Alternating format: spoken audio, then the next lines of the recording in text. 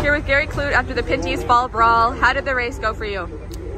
We had a bad qualifying effort, but New Tech Wood Dodge, we started 17th. We were right up to 10th just before halfway, and steering arm broke on us, so it was frustrating. The car was really good.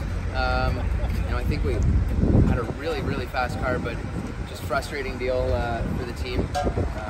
Frustrating for the season, just with a couple DNFs, but gotta thank New Tech Wood, Bothwell Accurate, everyone that makes these things possible. Can't really complain when you're getting to drive a race car. Thanks.